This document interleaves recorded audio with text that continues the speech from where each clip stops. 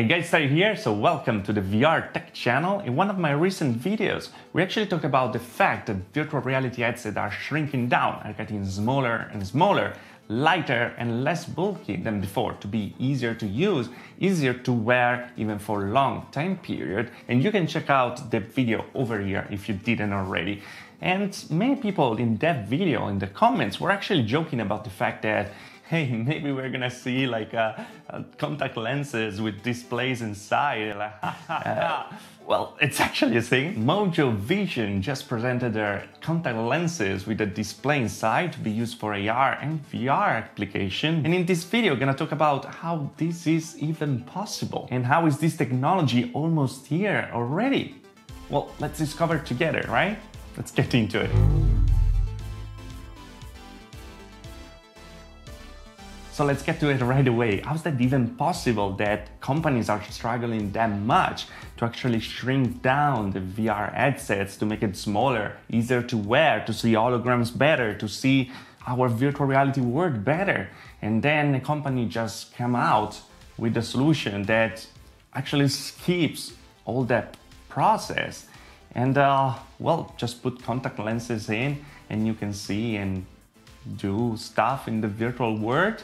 Well, this company didn't come out from nowhere. Mojo Vision is working from 4 or 5 years on a way to actually fit a display, actually to make a display that can fit a pair of contact lenses. And of course, they managed to do it after different tries and after studying, of course, how the eye works, how to make it possible for our eye, and how to make also our vision better. So let's start to talk about the technology itself. What you see here is actually the smallest display ever made on Earth with one of the highest PPI possible. To go in numbers, the display is smaller than 0.5 millimeter. It's gonna sit right in front of your pupil and it has a PPI, so pixel per inch density of 14,000. That is impressive.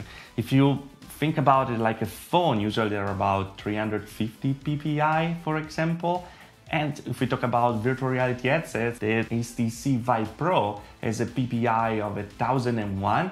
So this is 14 times more dense as a display than the Vive Pro. So for sure, forget about screen door effect and all those stuff, because those are not gonna be a thing anymore. And now talking about pixels, of course, being that small, we don't have many pixels. We have 70,000 pixels. That is still impressive for something that is much smaller than a millimeter. So this is not just the smallest display ever made. This is actually also the most energy efficient display, because if you are inside a contact lens, if you have to sit in the middle of your pupil in a way that you can't really see the display, but just what this display is projecting without obscuring your vision, of course, you also have to fit a battery or some sort in there to make it work. And of course, you can just put a phone battery and a cable that goes inside your eye. That will be pretty weird indeed. So they managed to make the display very energy efficient, because sitting that close to the eyes and projecting the image right in the fovea, that is the part of the eye with better clarity for our vision. I'm using a lot of technical and medical terms that I know like just a little, so don't quote me too much on stuff, but I'm gonna leave the article under with all the information for sure, so you can check it out yourself. But again, sitting very close to your eye, that means that they don't have to project too much light, also because it's gonna create maybe problems also for the vision if that happens. So that's why it's very efficient. And they have a coil going around, as you can see from the image, that works as a battery. And the battery life, if we can call it battery life for this contact lens, is around 24 hours. So it's already impressive because you can wear it for very long, and to recharge it, you just put it in their housing that is similar to the one that is from your AirPods, for example, for your wireless headphones. and well, you recharge them and then you put it on again for the next day. And that's very impressive indeed. Now, the vision part is very interesting because they went, of course, from just showing a static image to actually showing videos and informations, and now it's just a regular display that works like any other display. And that's very interesting because you can show information in your vision. You can also enhance like the light of the environment around you, so you can actually see in the dark, for example. And that's very interesting. It's like some superhuman stuff. Or if you have some visual problem, they can help to restore your vision and actually also zoom on things and see things better, because they can project the image to our eye in a different way.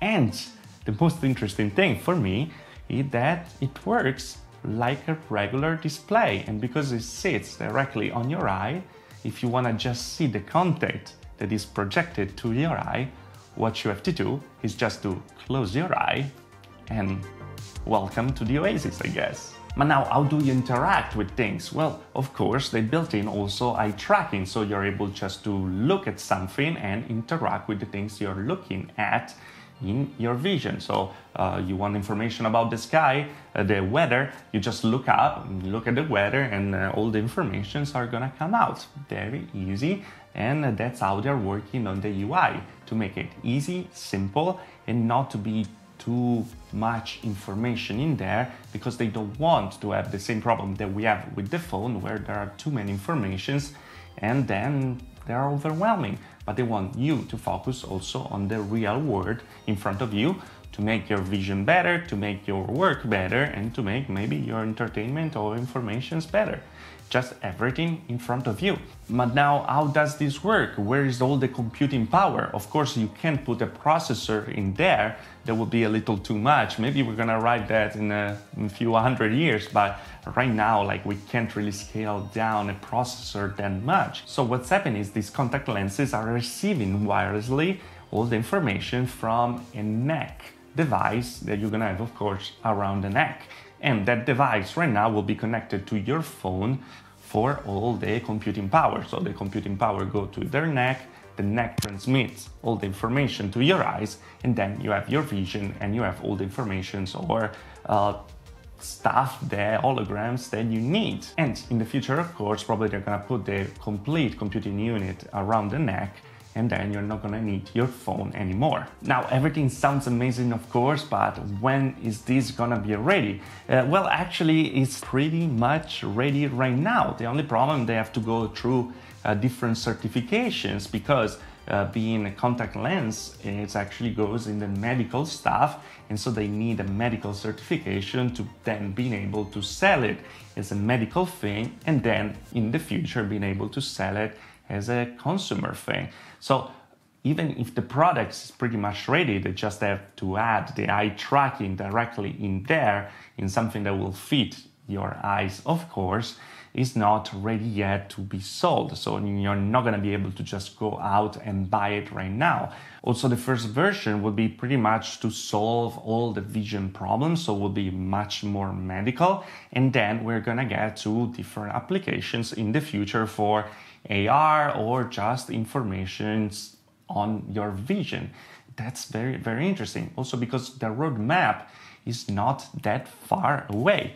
But then to use it as a VR headset, well, probably you're gonna have to wait a little more. Even if the PPI is impressive, even if it has a good resolution, this display is not made yet for media consumption as it is. So don't expect to watch a movie yet in a movie theater, just closing your eye, or just play Boneworks or Half-Life Alyx in there.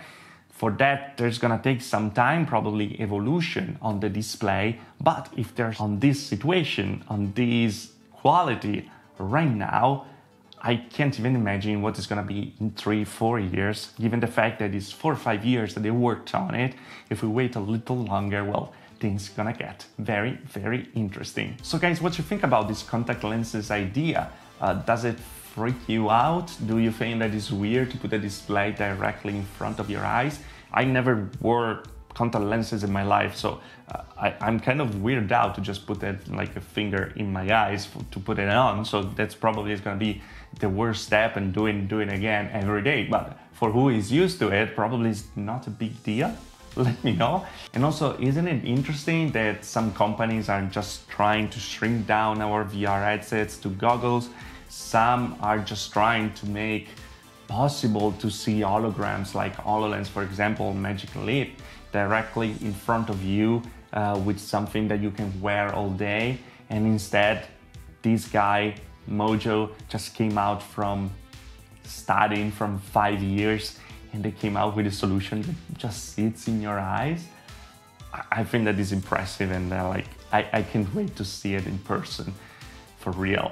But yeah, anyway guys, that was all. I hope you enjoyed it. For me, it was very interesting to go through this topic because I found it very, very interesting, and for sure something that we're gonna see in the future. And just the idea of closing your eyes and get in this virtual reality world is just unbelievable. And I feel like it's like compared to dreaming. Probably in the future we're gonna act our dreams and have I don't know, a game in there instead. That would be very nice indeed. So during the night you can actually play video games all day. That's pretty nice, all night. But yeah, let me know what you think about it in the comment below. And as always guys, if you liked the video, like. If you didn't like the video, dislike. Subscribe to the channel for more about VR tech, and I see you guys in the next video. Thanks for watching. Ciao.